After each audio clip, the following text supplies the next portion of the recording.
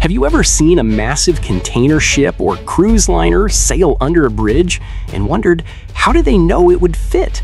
It looks like a tight squeeze, and that's because it often is. One miscalculation could lead to a catastrophic accident. So how do they do it? The answer lies in some fascinating maritime principles, and we're going to break them down using this simple diagram.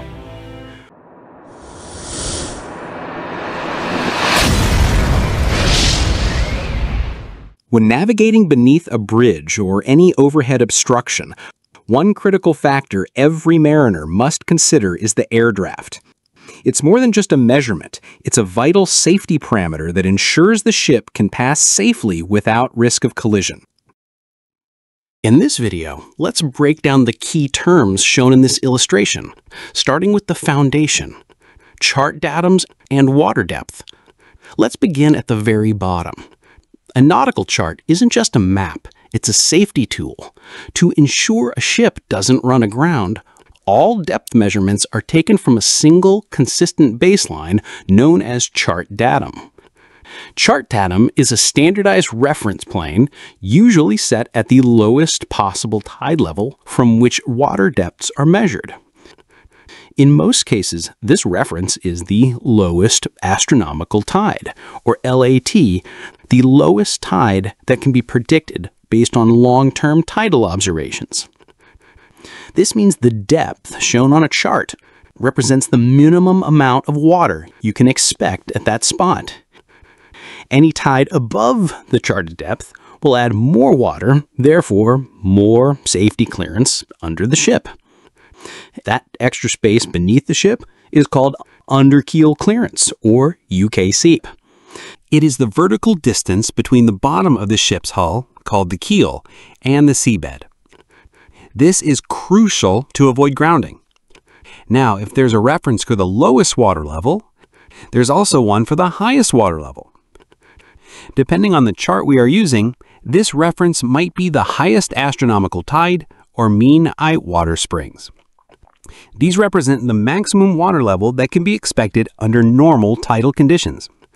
This is particularly important when navigating under overhead obstructions like bridges.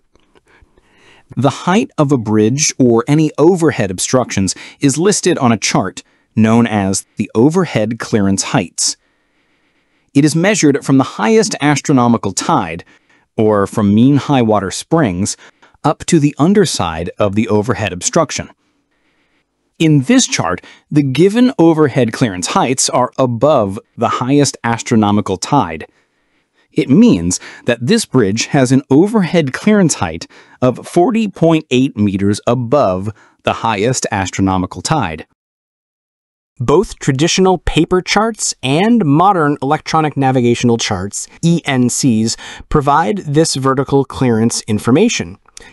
In simple terms, the chart gives mariners two critical worst-case values: the minimum depth based on the lowest astronomical tide, and overhead clearance based on the highest astronomical tide.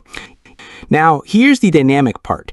In reality, the actual water level is usually somewhere between these two extremes. It rises and falls constantly due to the tide. This creates what we call the air gap, the vertical distance between the current water level and the underside of the bridge.